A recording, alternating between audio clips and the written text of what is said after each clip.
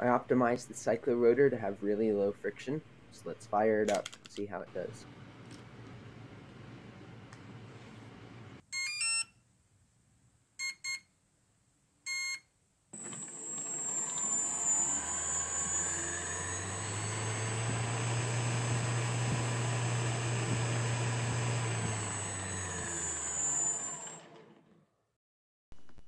So this is a cyclocopter blade, and you can see that the blades spin around the center axis.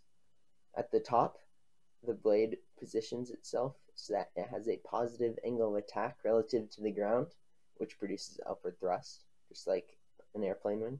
Then at the bottom, it goes around and also has a positive angle of attack relative to the ground.